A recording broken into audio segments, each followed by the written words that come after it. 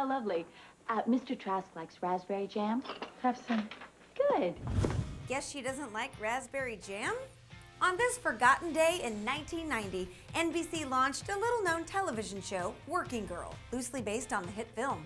In the pilot episode, Tess McGill, played by a virtually unknown Sandra Bullock, was denied the opportunity to vie for an executive position by her power-hungry boss.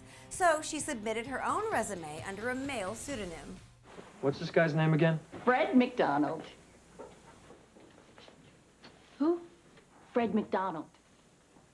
Fred McDonald. God! I can't believe it! Well, isn't she Miss Congeniality? And although Tess got the job, the show got the axe after just 8 of its episodes aired.